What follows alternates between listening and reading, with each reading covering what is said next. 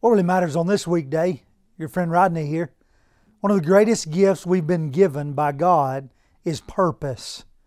Because of God's grace and purpose, we have been called to a life of wonderful, satisfying effort.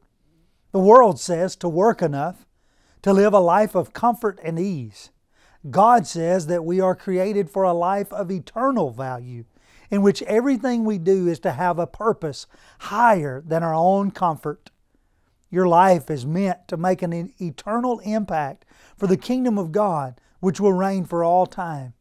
In Mark 12, verse 30 and 31, "And you shall love the Lord your God with all your heart, with all your soul, with all your mind, with all your strength. You shall love your neighbor as yourself." May you experience today all that God's grace has afforded you.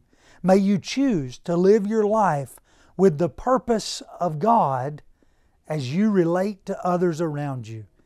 And that's what really matters for today in a minute from the Church of Christ that meets in Leoma, Tennessee.